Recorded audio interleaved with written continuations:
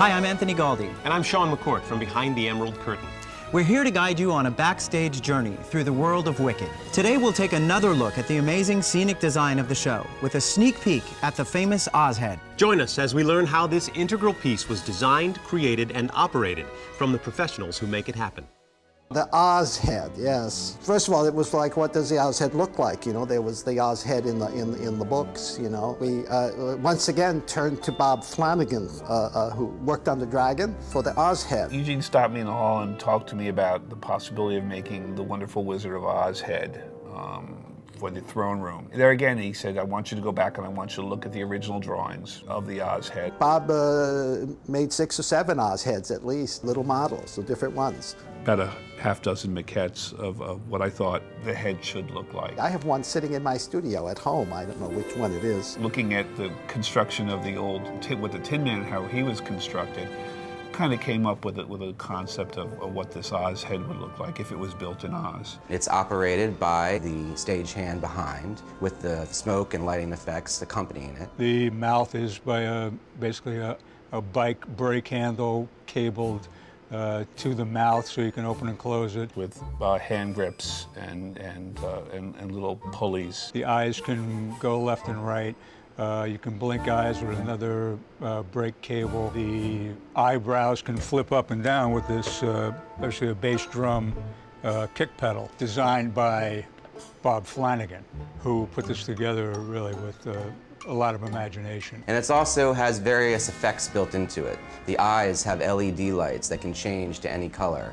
There's smoke that emanates out of the floor of the wizard apparatus that allows it to be lit in a very scary fashion. The head is supposed to be terrifying, as we remember from the original movie, being terrified by that big green head that we saw. The first thing that I had to do was get used to which part of the body do I control with which hand and how do I coordinate that, and learn it with my body. How do I make it look alive with the movements that I have available to me?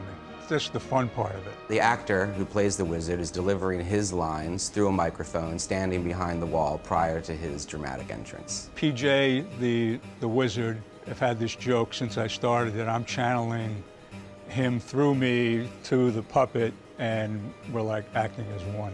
We really talk about him setting me up with that head, because if I'm going, I am Oz, and he goes, I am Oz, it doesn't mean anything, you know? So we really got on our wavelength together, and the head is an extension of me, and it's the first thing the audience sees of me.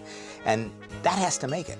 That has to score. Let me talk you through what the movements would be when the wizard is actually recognizing Elphaba. I am Oz! I am Oz the Great and Terrible! Who are you, and why do you seek me?